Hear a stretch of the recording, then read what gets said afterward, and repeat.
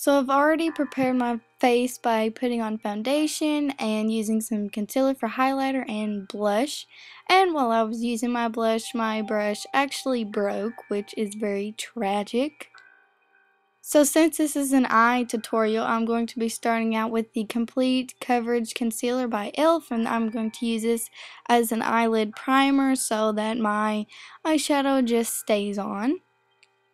And then I'm going to be taking the Milani Designer Brows eyeshadow palette.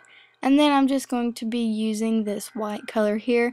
And for better pigmentation, I'm just going to be using my finger because I think with this palette, it works best that way with the white color. And then I'm going to be taking the Little Black Beauty Book and Warm Edition from e.l.f. And I'm going to be applying this blue color at the bottom.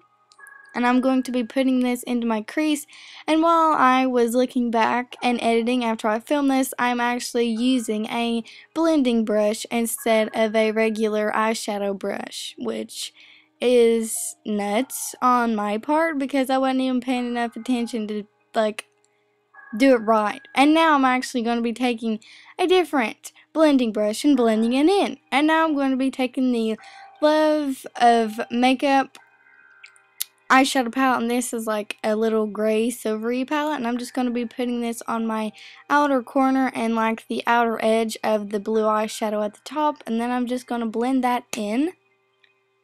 And then I'm going to be taking this Profusion eyeshadow palette that I got from Kmart, and then I'm going to be taking the white color from that, and I'm going to be using this as a highlighter, so putting it on the inner corners.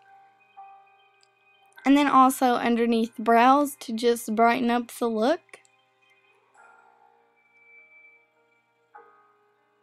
And now I'm going to be taking an NYC white eyeliner just to make my eyes look more like brighter and kind of like more awake, like snowflakes. And now I'm just going to be taking my Maybelline New York mascara, and this is just a black mascara.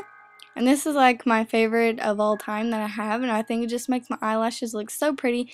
Now for the lip products, I'm going to be using this Violent Shine lipstick from NYC, and then also this lip gloss from NYC, and this is called Prospect Pink.